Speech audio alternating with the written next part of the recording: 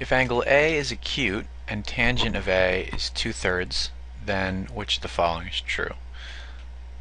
There's a trig identity which will allow you to relate the tangent to the cotangent, and if you can remember it, it says tangent A, and I'm doing this in terms of A, so it'll be specifically relevant to this problem. You could just as easily use x or theta or any other variable you like, but in this case tangent A is equal to cotangent, which is its inverse function, of 90 minus A. 90 degrees minus A. So if you can remember, that actually makes this problem pretty straightforward, right? Tangent of A is 2/3, that's what was given to us. And the cotangent of 90 minus A is also going to be equal to 2/3. So answer choice 3 is the best.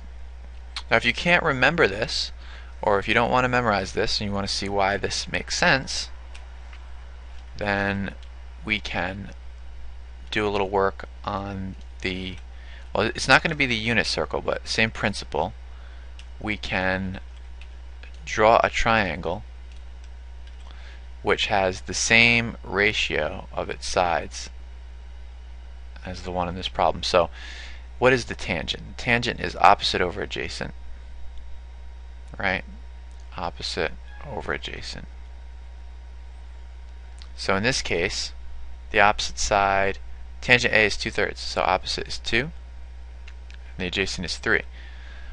So my question is, which triangle, can we draw another triangle whose cotangent is the same as the tangent of this triangle? What would that actually look like? So this triangle, the opposite is 2, the adjacent is 3. We want to draw a different triangle whose cotangent is also 2/3, right? So what is the cotangent? It's the inverse of the tangent, which is to say that it's the adjacent over the opposite. So we want the adjacent to be 2 and the opposite to be 3, instead of the case of this first triangle where the opposite was 2 and the adjacent was 3. So what would that triangle look like? It might look something like this, right? Well, actually that might be a little too extreme, right? It might not be quite that steep.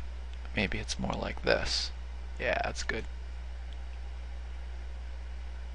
Right, so now this side is 3 and this side is 2.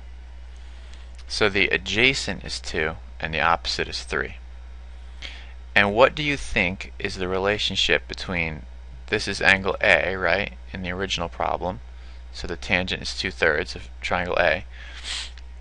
This angle here is going to be 90 minus A. And hopefully that makes some sense visually, and that this identity makes a little more sense with this picture in mind.